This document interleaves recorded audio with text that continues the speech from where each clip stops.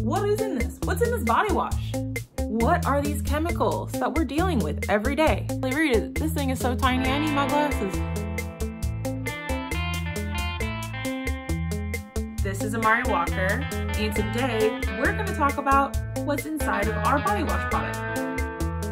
Have you ever read the label on your body wash products? I didn't think about it until a few days ago, the things that I was putting on my skin other than plastic. And if you're curious about that, see my video below. I pulled out 4 products that I have in my own home and ranked them from worst to best based on the chemicals present inside of them. Now that I've done my research on it, let's talk about a few ingredients to look out for. The first one is isothiozolinone. Isothiazolinone. Methyl isothiazolinone and its chlorinated product is used to prevent bacteria from growing inside of your body wash. Now that's a good thing because that means it has a longer shelf life. Some of the chemical safety concerns with it is that it's toxic to inhale depending on the concentration, and it can cause allergic reactions to people who don't normally even get allergies. It's listed at the bottom of the bottle, which honestly, I don't know if that means that it's a very small concentration in comparison to the rest of the chemicals, or they just don't want us to find it because we're gonna get tired reading through the first couple on the list. That would be one compound I'd be pretty nervous about if I saw on my body wash.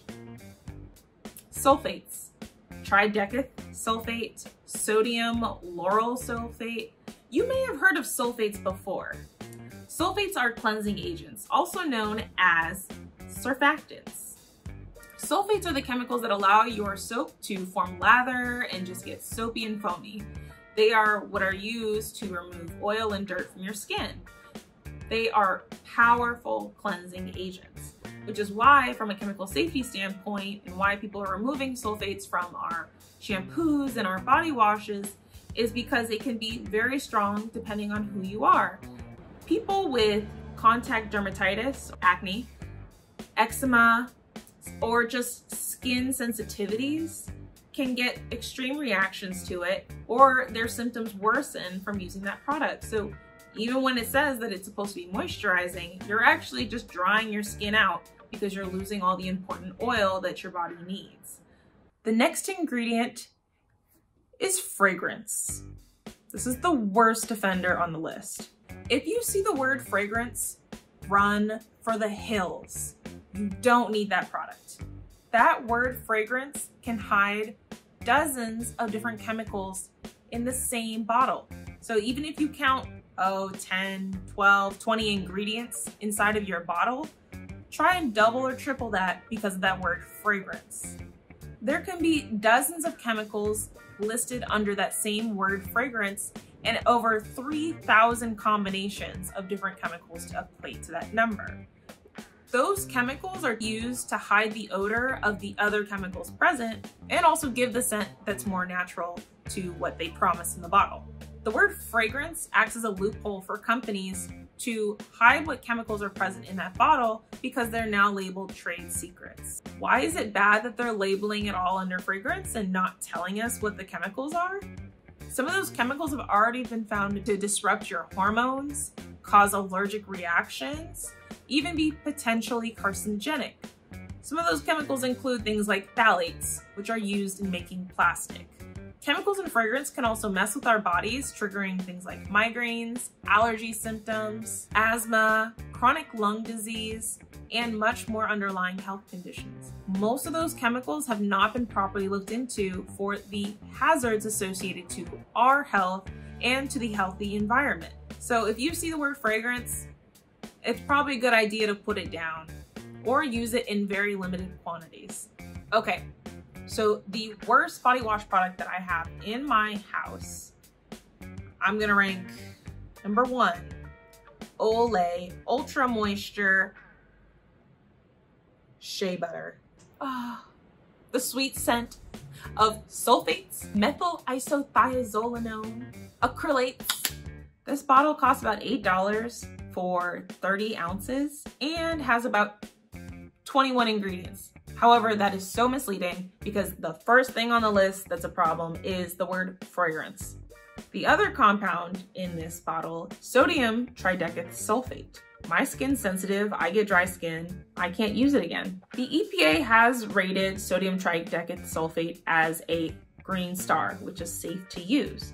But if you know that you're sensitive to sulfates, it's just not a good idea to use at all.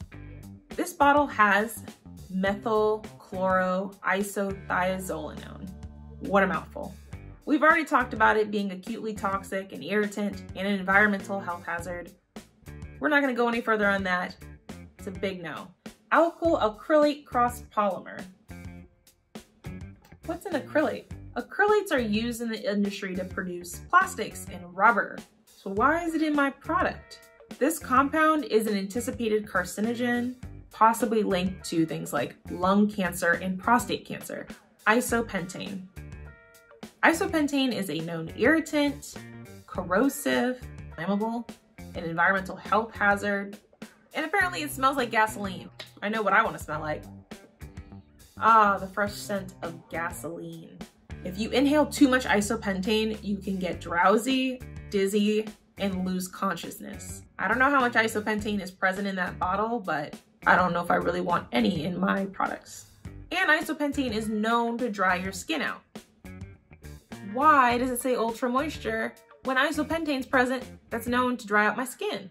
The EPA rates this compound with a yellow circle, something that is okay currently to use in products, but is recommended to be replaced with safer, greener chemicals. There's quite a few other chemicals present in this body wash.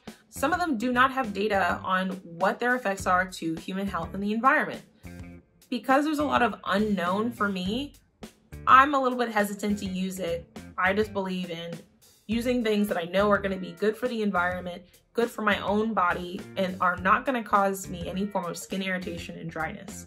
So this one is definitely out of my cabinet. Just like my jump shot, this product's trash. The next body wash that is the worst, I know y'all are gonna be sad when I say it, it's Dove. Refreshing cucumber and green tea.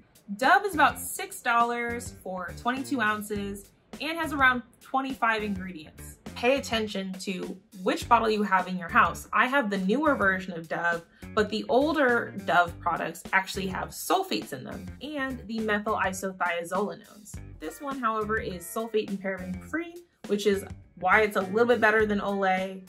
However, there are still a couple compounds very similar. They have fragrance, they have limonene.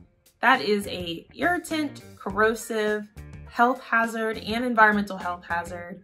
The EPA rates that with a yellow circle, so this is a chemical that should be replaced in the future with greener chemistry. Alpha isomethylionone. This is a known environmental hazard that can have long-lasting effects on the aquatic life. We have to be very careful about these chemicals because they can have huge impacts on our ecosystem. So it's always good to be wary about products that are harmful to our bodies, but also products that can be harmful to the world around us. Dove also has quite a list of known irritants, and some of them are also corrosives. If you think about corrosive, think about battery acid. That's corrosive. However, if a chemical is labeled an irritant, that doesn't necessarily mean that it's going to be an irritant on your skin. You just have to do your research and be very aware of what these products say. Sayonara, Dove.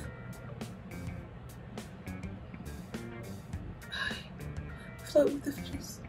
These next two products are much better than Olay and Dove. The first one is the Shea Moisture African Black Soap Body Bar. It has about 11 ingredients and $5 a bar. It's more environmentally friendly because you're using less plastic overall. And the only chemicals listed on it so far are the essential oil blends that are of concern because there's not enough data studying what the effects are on it. Iron oxide is also present in this body bar. Iron oxide has the ability to be absorbed into your skin and bioaccumulate. However, there's no studies showing that that's of any consequence to our health as of yet. I'm gonna share with you my secret ingredient to being environmentally friendly and clean your body and have less skin irritation. My best body wash that I keep in my house is Dr. Bronner's 18-in-1 Peppermint Soap. So I keep Dr. Bronner's Pure Castile Soap for multiple uses, but the main one includes body wash. For 16 ounces, it's about $10. It's a little bit more expensive. However, you have to dilute it to be able to use it. You usually need about a drop or two on a washcloth in comparison to a whole glob of Olay or Dove soap. It has 10 listed ingredients, 10 ingredients that I have at least 80% of a clue of what they are and what they do for my body. And it's better for the environment. Only caution for this product is that if you are allergic to peppermint or just have strong reactions to mint, just really dilute it or use a different version of Dr. Bronner's. This Castile soap does wonders for so many different reasons, and if you're curious, just go buy a bottle. I highly recommend it. That's my ranking of body washes that I have in my house. My final word is this: don't just trust the words that I'm saying. Go look on the back of the bottles yourself and do some research. I'll post some links below to the places that I looked at that are easy to use and give you informed decisions about what you're using. Also, just because I recommend one Shea Moisture body bar doesn't mean I recommend them all. Take a look at every product in every line because they have different chemical formulas. I know for a fact that another version of the Shea Moisture body bar has the word fragrance in it. Do your homework on it, be more aware of the choices that you're making, and you know, it's okay. It's all about having knowledge of what we're using and the effect that it may have on ourselves and the environment. If you have any other questions about products in your home and the chemicals present in them, please let me know. Whatever you're most curious about, place a comment down below. Please like this video if you enjoyed it and subscribe.